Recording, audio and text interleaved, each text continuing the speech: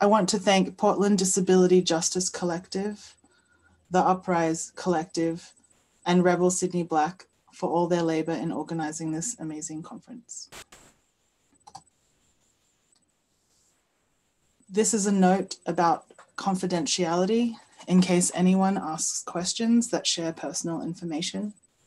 Please leave personal information in this setting, but feel free to take what you learn with you. The trigger warning is here to address that I will be talking about trauma and trauma responses. And if at any time you notice yourself getting escalated or overwhelmed, please take a break, reach out to someone, drink water, or use whichever tactic works best for your regulation if you know of it.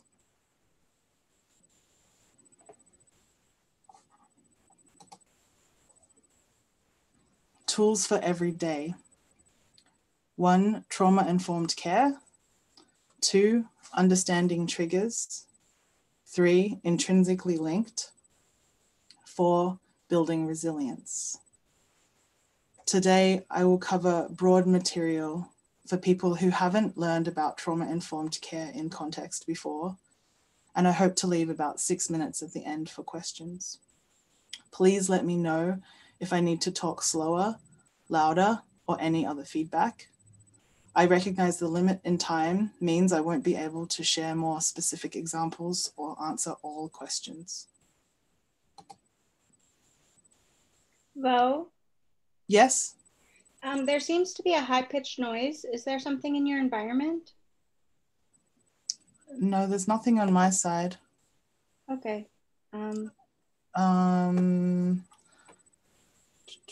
Let me mute for a second and see if this changes anything. Did that cut it out for a second? Oh, when you were muted, yeah, it cut it out. Okay, let me change to this microphone. Is that better now? No. Oh, yeah. Yes. Okay, I changed microphones.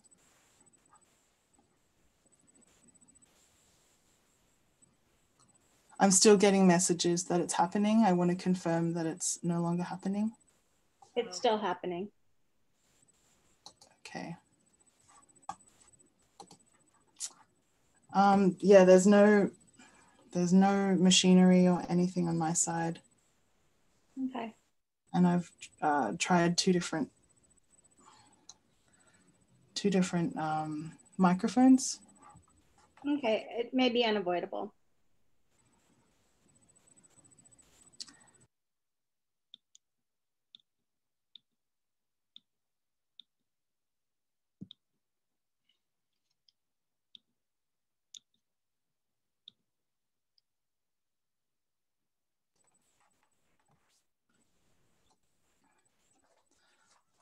Let me try to resolve it somehow. I'll put in my headphones and see if that helps. Thank you so much.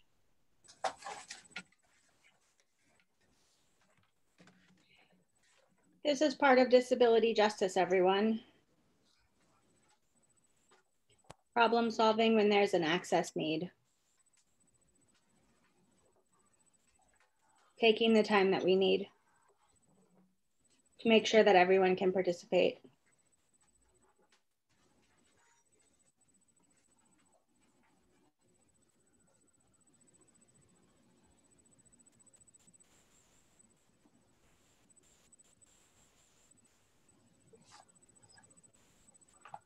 Okay, is that any better? No. Sorry. I wonder if you mute. I wonder if it's feedback from the two of us being unmuted. Maybe. Let me try. Is it still happening, everybody? If you could let me know in the chat. Okay.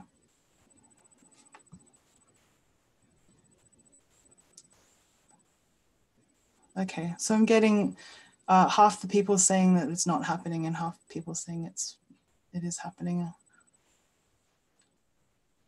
What would be the best action forward? I think we can just try to move forward and then we will do a transcript at the end. Are folks who can hear it able to use the closed caption and turn off the sound if it's too disruptive?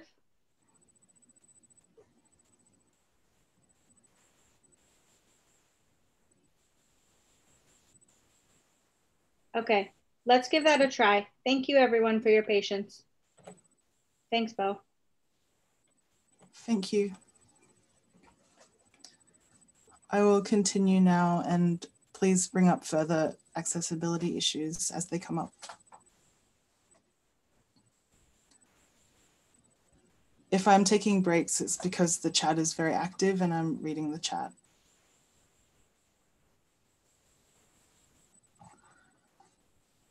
Okay, I'll continue. I identify as someone living with intersecting physical, processing,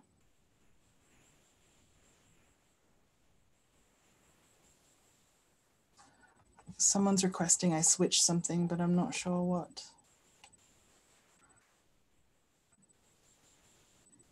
Oh, to my phone. I don't have that capability, unfortunately, to call in. Okay, I will continue for now. I might have to cut out a few sections of this. We'll see how we go. Okay, I identify as someone living with intersecting physical, processing, and emotional disabilities. I'm also queer, non-binary transmasculine, and an immigrant. I was born in Aotearoa, Aotearoa.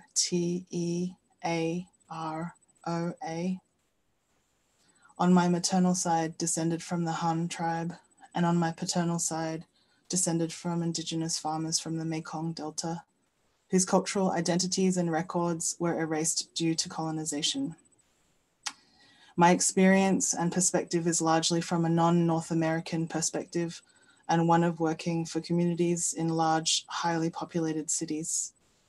I started my education career teaching at a center for children living on the spectrum or autism spectrum disorder, ASD, in Sydney, Australia, and working with elementary school children with disabilities in Kathmandu in Nepal and Vietnam in Vietnam. My processing disorder means that I might get overwhelmed when there is a lot of incoming content in the chat and I won't be able to monitor Discord at the same time as talking. My pronouns are they, them, theirs. I've trained and consulted with organizations and universities about inclusive practice in the UK, USA, Finland, Sweden, Germany, the Netherlands, Australia, Nepal, Vietnam, Mexico, and Denmark since 2009. Rights publications around race, trauma, and transformative justice and de-escalation, focusing on building resilience of Black, Indigenous, people of color communities, and I'm a survivor.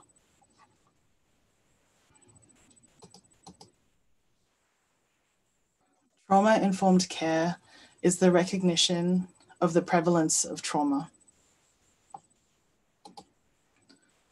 Trauma is when an individual or community experiences, witnesses, or is confronted with an event that involve actual or threatened death or serious injury, or a threat to the physical integrity of self or others. As we understand, this can be a daily or constant experience for many of us.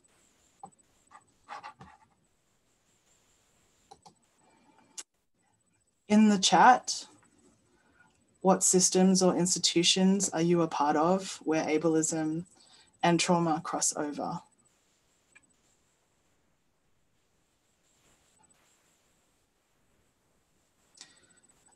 Nicole wrote post-secondary education institutions, i.e. college or university, hospital, and medical systems. Missy wrote all of them, it seems. Emily wrote employment. RJ wrote OHIP.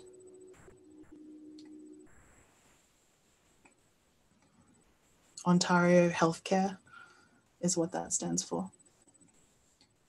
Linnea wrote service industry work. Paige wrote open enrollment. Ismoon wrote social work at the downtown library. Jennifer wrote, right now it's the fact that I don't have access to the chat or this Discord. Access on more parts than one. That's good to know. I'll keep that in mind and minimize chat interaction. Megan wrote the entire educational system. T wrote higher ed. Mark wrote mutual aid work. And again, mutual aid work. Maya wrote special education schooling. Society wrote healthcare system. T wrote certain family systems. And Nicole wrote housing. And Nick wrote social welfare. And the Disability Justice Collective, PDX, wrote therapy. In the Q&A, Kaya wrote, I'm a social worker. Ableism and trauma are present in the medical industrial complex and nonprofit industrial complex within the field and in how we practice.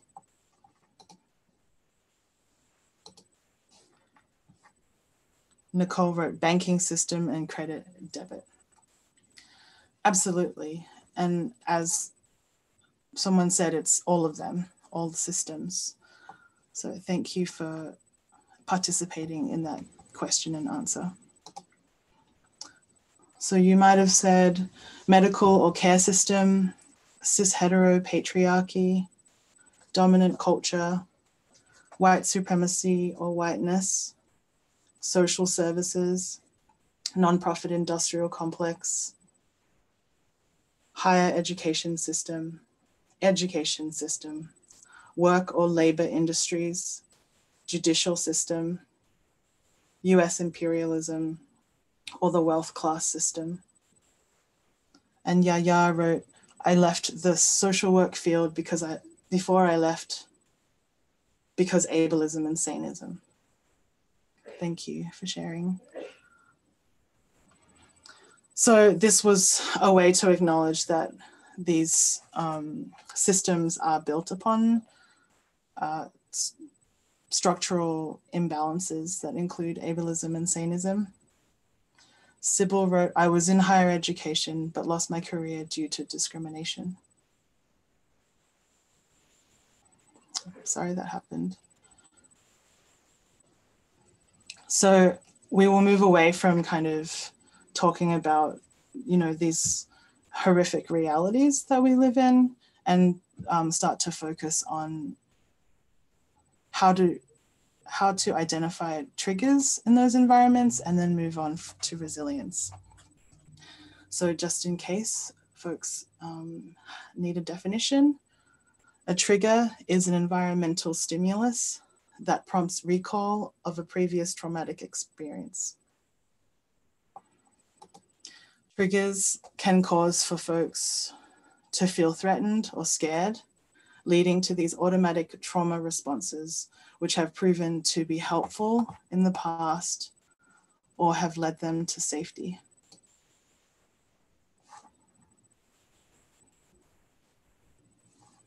These triggers are outlined in the next slide. And while I outline them, it might be helpful to think about folks around you or your own responses that might fit under some of these categories. It is a way to name them. So typically trauma responses fit under these three categories.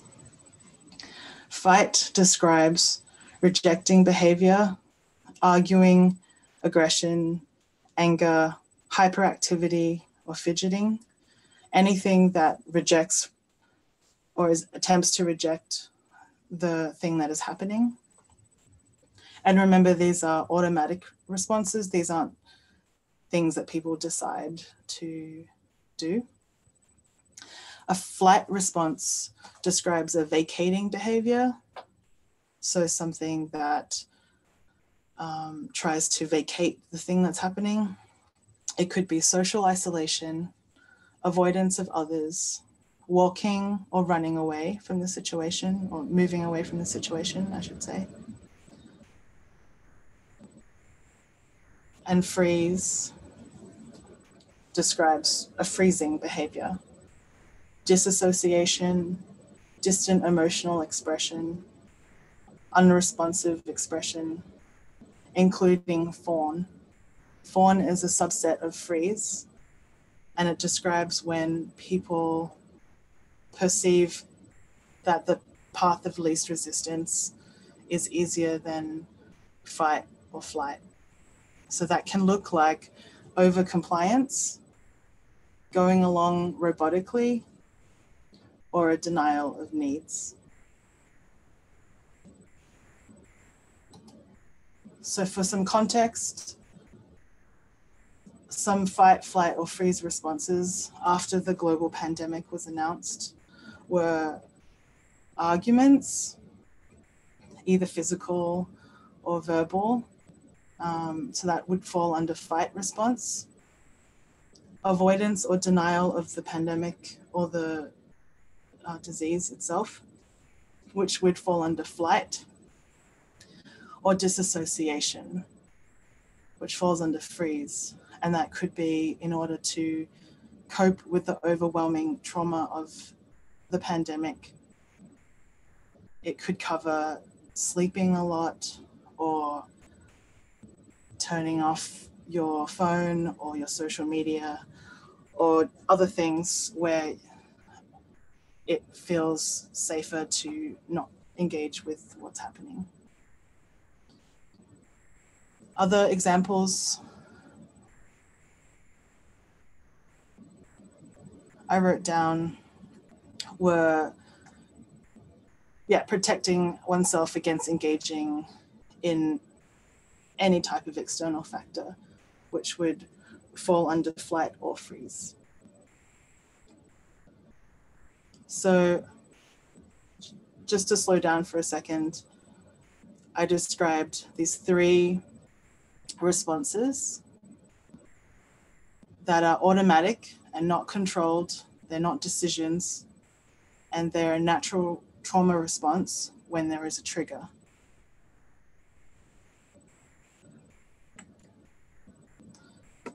Understanding triggers.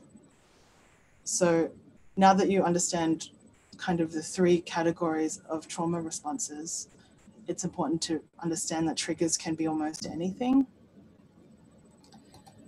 Triggers might be any transitional time, resources being taken away, access being denied, lack of follow-through, lack of response, invasive questions, lack of privacy or confidentiality, touching without consent.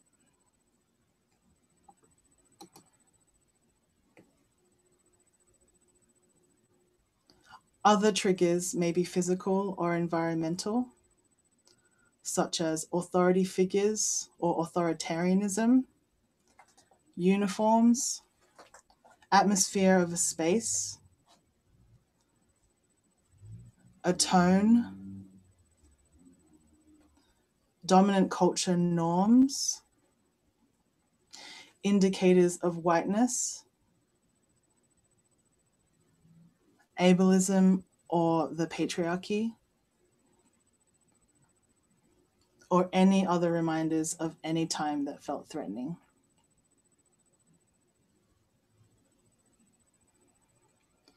So we have established that trauma-informed care is the assumption that trauma is everywhere, that ableism and trauma intersect in almost every system that we exist in.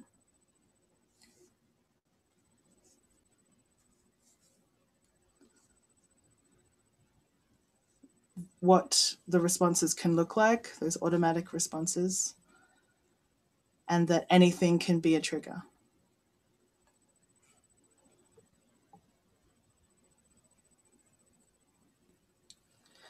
So if we recognize that, then we can start to validate and acknowledge people's trauma responses, even if they look a certain way, and we start to understand why people are responding to threat or feeling unsafe in a number of different ways. So we'll talk a little bit more about how that underpins trauma-informed care. Firstly, for kind of this to be fully realized, all of these are intrinsically linked. Trauma-informed care, anti-racism, disability justice, anti-capitalism, abolition, and harm reduction. And anti-racism includes dismantling and ending anti-Blackness and post-colonial and decolonizing strategies, as was discussed by Kibler earlier.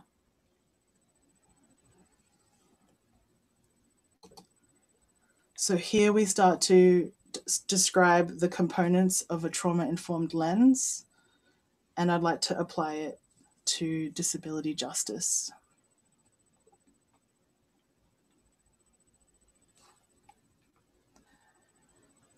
Over the next 3 slides, I would love to hear from people in the chat or on Discord for people to read later, myself included. And I will try to read them out as they go through the chat. And what I'm asking to share in the chat is, what ideas can you think of as I introduce these principles that are at the intersection of disability justice and trauma-informed care?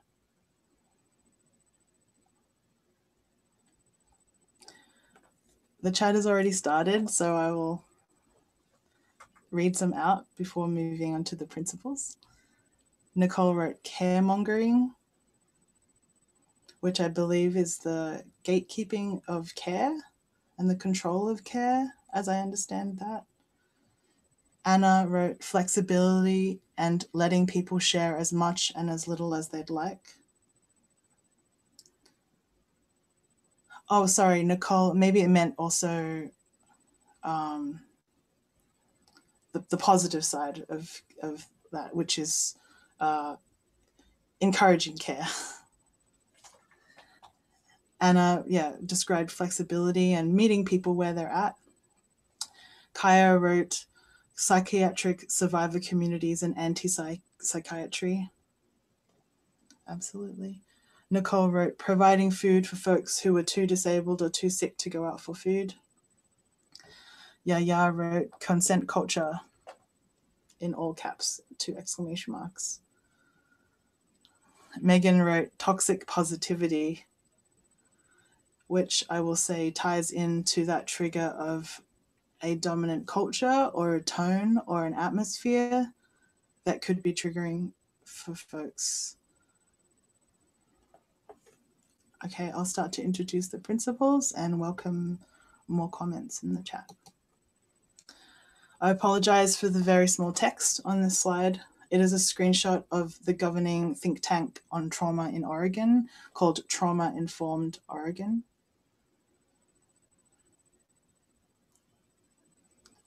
These are 5 out of 6 principles of trauma-informed care. I will read the text going down the columns. So safety, ensuring physical and emotional safety. A principle in practice would be a common area is welcoming and privacy is respected. If I was to apply that with a disability justice lens, I would think about bodily autonomy, confidentiality, consent to information being shared, not outing people. There are so many elements of physical and emotional safety that are not quite fulfilled in all systems. The second principle is choice. The definition is individual has choice and control. The principle in practice is individuals are provided a clear and appropriate message about their rights and responsibilities. In practice, that means giving people processing time, extra time built into procedures and questions and different processes. Many ways of communicating what is likely to happen next for somebody. So transparency around context and future, and more explanations. The third principle is collaboration. Definition is making decisions with the individual and sharing power. Principles in practice, that principle in practice, individuals are provided a significant role in planning and evaluating services. So as we know, that means people really being able to choose what happens to them, as opposed to it happening to them. And people feeling empowered and autonomous to choose and to be given opportunities to have input. Trustworthiness is the fourth principle, which means task clarity, consistency, and interpersonal boundaries. In practice, it means respectful and professional boundaries are maintained. And to me, this is connected to treating everyone with dignity and respect.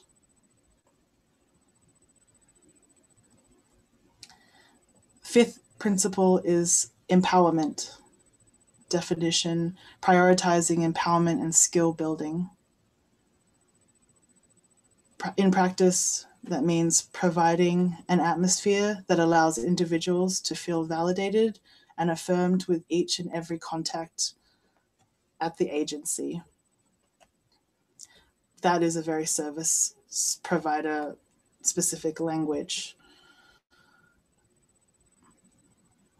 How that could look would be for staff members, giving benefits that can meet people's needs, specific and individual needs, not just a one-size-fits-all situation. There's also, in the skill building piece, around education, which we'll talk about shortly, and capacity building. So how do we give people knowledge and skills so folks can make their own decisions and continue to educate their own communities? And this is the principle that starts to touch the mutual aid idea.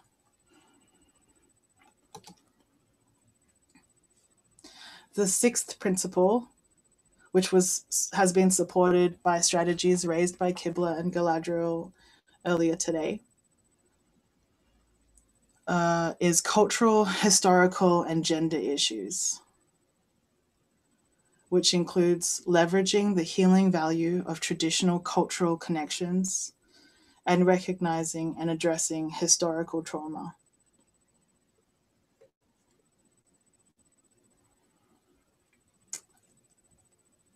Obviously, this in practice would mean that there was not just one dominant culture of whiteness or an expectation of whiteness to be the default.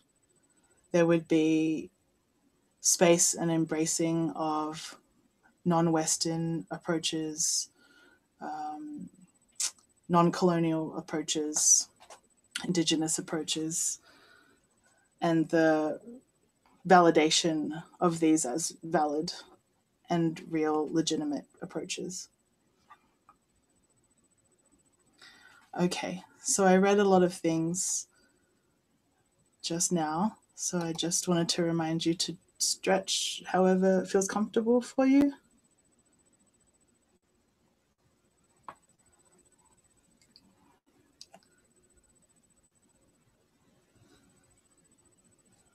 Thank you, Nicole. So that was a description of the principles of trauma-informed care. By using a universal trauma-informed lens, we can help build resilience in ourselves and others.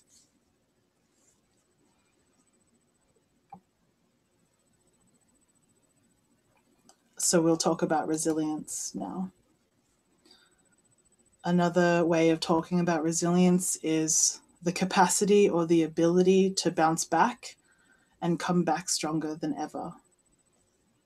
So that is given that, yes, we have traumas that will continue and repeat, and other things may happen to us. And we have our trauma responses that ideally folks can recognize and acknowledge and understand and validate. And with those, on top of everything else, we develop our ability to come back stronger than ever with everything else assumed. No worries, Jojo. Resilience can include psychological resilience, emotional resilience, physical resilience, community and cultural resilience.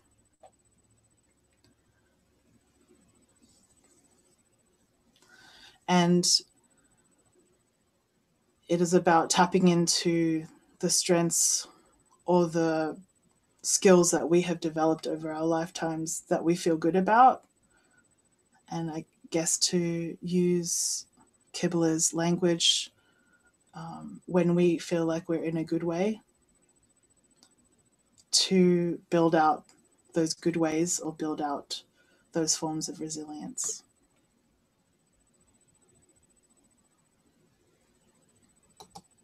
So some ways to build resilience. I should be talking for another 15 minutes or so, and then hopefully we'll have time for questions at the end. I will expand on some of these a little earlier. In the slide is an image of the flowers again, the white and pink flowers from earlier, and text, which I will read out. Recognizing coping strategies, using a strengths-based lens, highlighting cultural strengths, building mutual aid and community care, building community, focusing on celebration and healing, and making it sustainable. To give you examples of coping strategies, some people call them survival skills. They come from the list of trauma responses, and they are a developed long-term, sometimes intergenerational version of those 3 trauma responses, ways that people have been able to form lifelong practices out of those trauma responses. They can include creative expression, a quick adaptability, if you've had to learn to adapt to a lot of new changes, resourcefulness, so being able to identify and get what you need however you can get it, self-reliance, so learning that maybe people had to parent themselves, and maybe learning that they were the only person they could trust in that way. Camouflage or silence. So folks who maybe learned that not going under the radar helped them survive or get through a situation better than being noticed.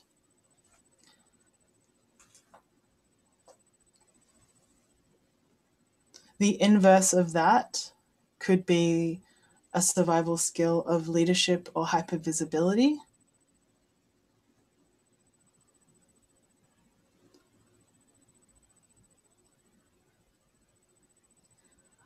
Other survival skills could be perceptiveness or high observation skills. Pouring oneself into work or service. Or helping or educating others.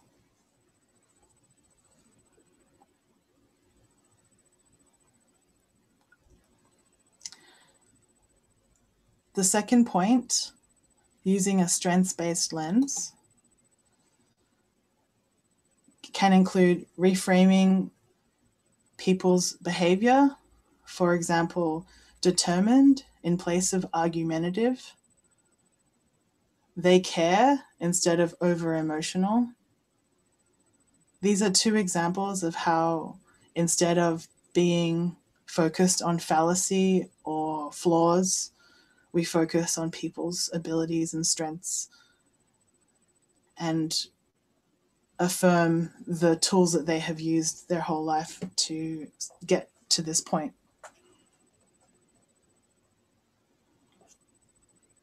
Similarly, cultural strengths are highlighted. So if a community is self-reliant instead of being avoidant or prideful, maybe someone from a family is a strong advocate instead of demanding or needy. Again, we start to validate and recognize people's trauma responses as strengths, and we affirm those.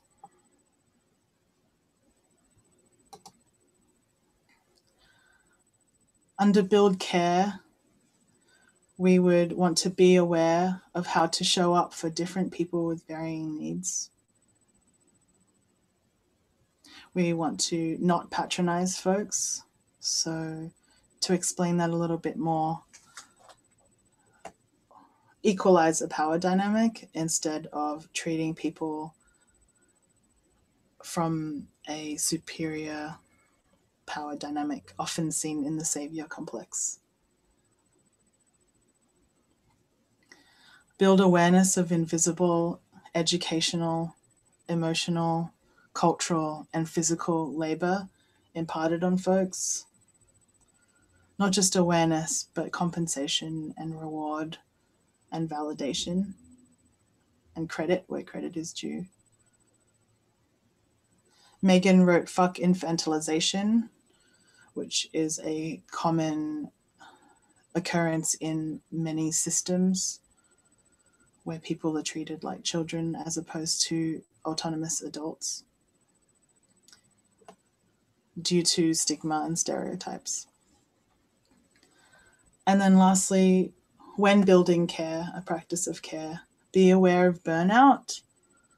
So the likelihood of exhausting oneself over time and draining energy reserves over time.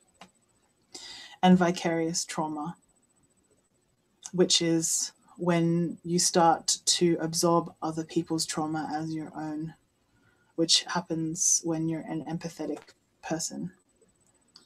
So when you build care, try to look after your own reserves and your own energy and capacities.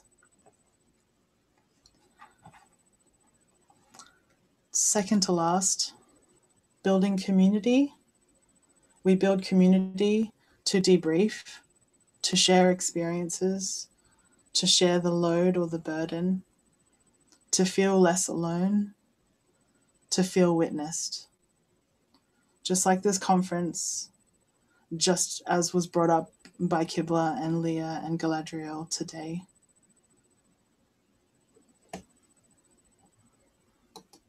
which leads to mutual aid and community care. Moving from individualism to collectivism, supporting via, but not limited to, money, medication, self-medication, therapy, food, healing, joy, technology, housing, transportation, access, and accessibility. These are some things we can promise to provide to folks as they would provide to us. The list continues. Mutual aid and community care can involve supporting people with their pets or their kids, supporting strategies to support their friends or their neighbors, but also reaching out to our friends, neighbors, chosen family, our colleagues, and family if that's an option.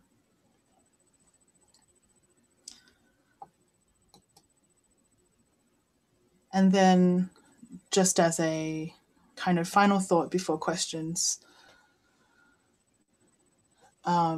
we heard some examples today of celebration and healing through community connections and codependence that Leah brought up. And through, what does that word mean, Nicole asked? Oh, got you. Thank you. So Nicole is saying that caremongering is the similar description to, I think, mutual aid and community care. Got it. Galadriel brought up gardening and accessing ancestral wisdom, which is definitely two very strong strategies of celebration and healing. We see those examples brought up today as examples where people can be celebrated in their full humanity with dignity and respect through showing and receiving appreciation and celebrating successes and mistakes too. So we have 4 minutes left. I apologize. This is where I am happy to answer 1 or 2 questions. And if you have the capacity to go until 3, I think we could take that time because we're at the very end of the day. Can we check with the closed captioner if they need a break? That's a great idea.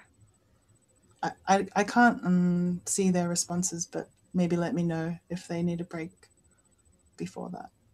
Closed captioner is fine going to 3. Thank you.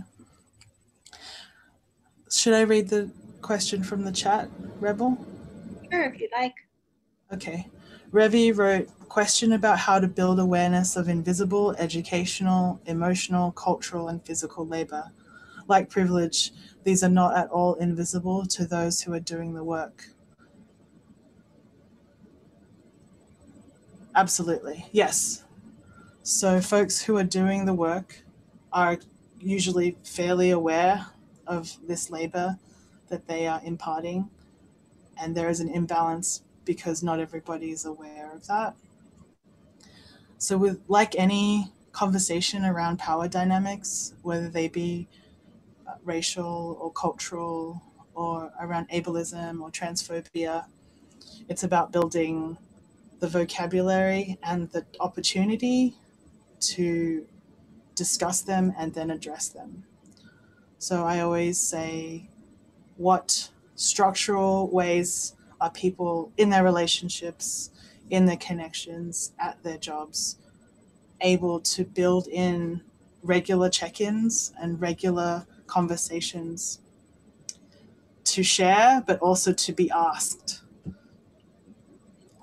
So a tangible example would be having a structure where supervisors and organizations understand that it is their role as a collective entity to ask what could we be doing better to support you? I've noticed that you're working a lot lately. That's our problem and something we've created. So tell us how we can create conditions where you don't have to work this much. You know, regular, if not weekly, times where people say, this is when we can discuss dynamics of ableism and saneism and other power dynamics, and just a carved out regular space where the powers that be can offer that conversation for folks to contribute if they want to, or for folks to air out their thoughts if they want to. That is just one example, but it's a slow process of education and opportunity and intention in building out regular intentional spaces to address those things, not just kind of forget about them once we learn about them. I hope that answers your question, Ravi.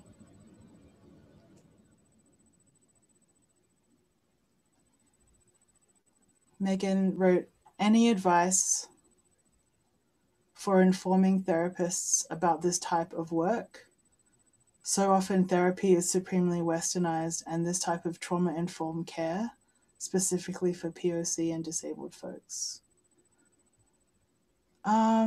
I think that work's being currently built, and I wish I could say there was a solid place to go. I think that over the next year that will be built more tangibly, but I'm currently working with Trauma Informed Oregon, and they have a huge website of resources, which I can share in the Discord later. And I know that they are working on adding resources for disabled and BIPOC folks. Someone on Discord asked, I would love to hear about best practices, general tips for avoiding vicarious trauma. Okay, there's two questions here. So the first question, this is a whole other 2 hours of discussion, I guess, but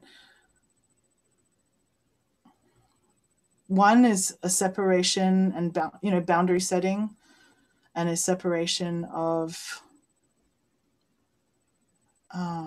I would say, personal practice, professional practice, community practice.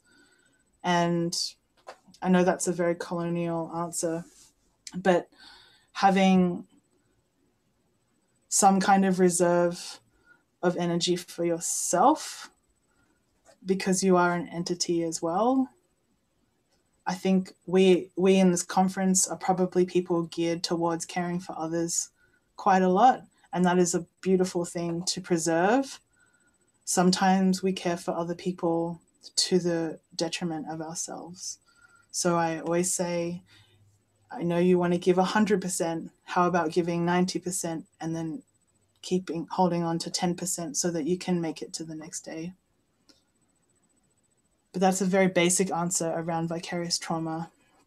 At the base level, that is my answer. And on top of that is building regular, healthy practices of things that you love and things that you feel good for you. And that can be petting a cat or calling somebody that will listen to you when things are rough. But that's different for everybody, but tapping into those things. Nicole wrote, like grounding. Yeah, grounding is one thing if it works for people. For some people, grounding could be a reminder of things they aren't comfortable with. So it really is personal, and it depends on people's best strategies. Okay, I'm going to go to the next question just because there are so many. Kiersey wrote, how do you deal with competing trauma responses? it's similar, that question and that answer is similar to the one about invisible labor. We start to name things when we know, so building awareness, building vocabulary, building conversation to communicate that, not to just oneself, but those around us. And practicing ways of boundary setting when there are competing trauma responses. It happens quite a lot, and often trauma responses can escalate one another. So when you start to recognize that, then to break the cycle, you know, folks sometimes need to stop engaging for a second, or someone else can step in instead of you if you're dealing with a customer or a client, for example. But building awareness and then practicing de-escalation and changes in the cycle. In answer to Barbara's question about what are good resources to learn more about this, I pointed to Trauma Informed Oregon, and I'm pointing to them mainly because I don't know where else to look, and I personally don't rely on a lot of resources because they're not always there.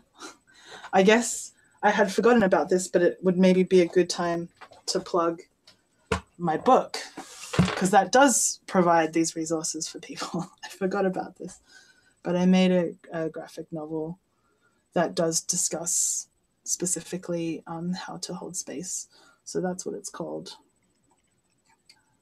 Trauma X, Holding Space Radically by Vovo. So it gives you strategies to support yourself and folks around you. I always forget that that just got released a couple of days ago. Jennifer wrote, is it possible to learn more about or utilize the trauma-informed Oregon you mentioned? And if an agency receiving trauma-informed care, non-violence funding through the government and is not abiding with trauma-informed care, what safest choices would you make as a survivor in order to receive proper care? Any advice? Is it possible?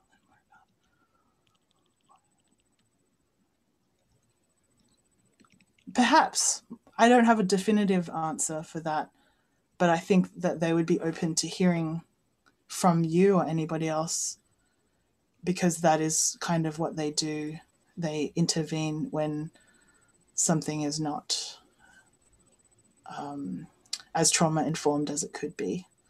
So my answer is, I don't know, but that's a good starting point. We have 3 minutes left, and I will try to cover the remaining questions that are here.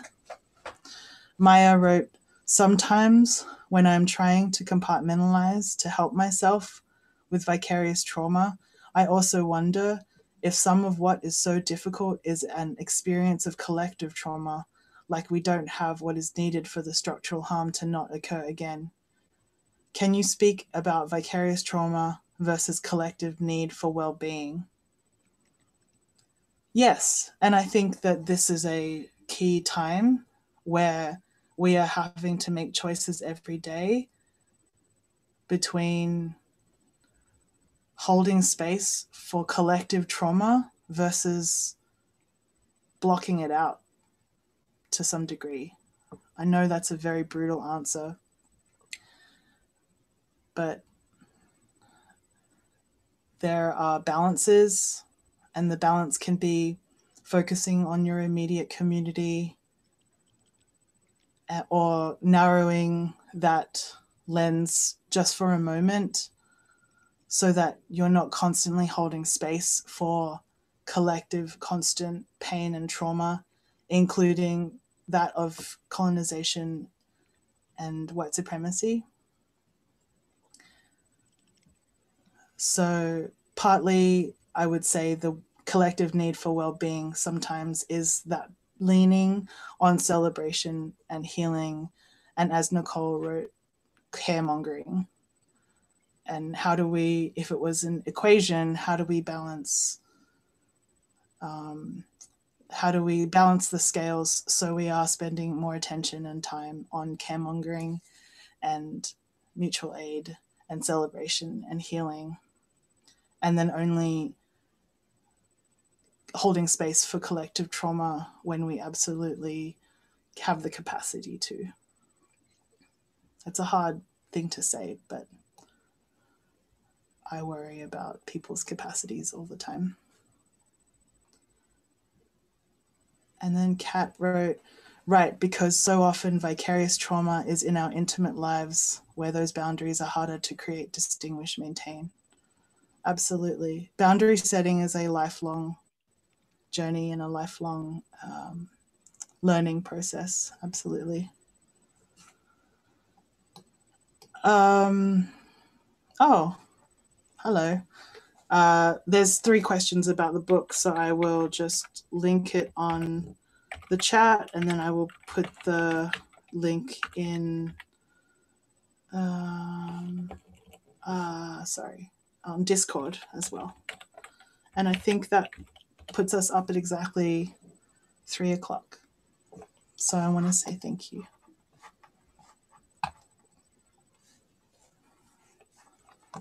Thank you so much, Vo. I cried during your presentation and all the presentations today. It's so meaningful to witness someone who really gets it around trauma. So I appreciate you sharing today. It was a pleasure. It was a pleasure and an honor. So thank you so much, everybody.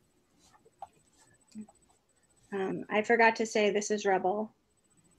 I just wanted to let all of our attendees know that this is the end of the first day of the conference.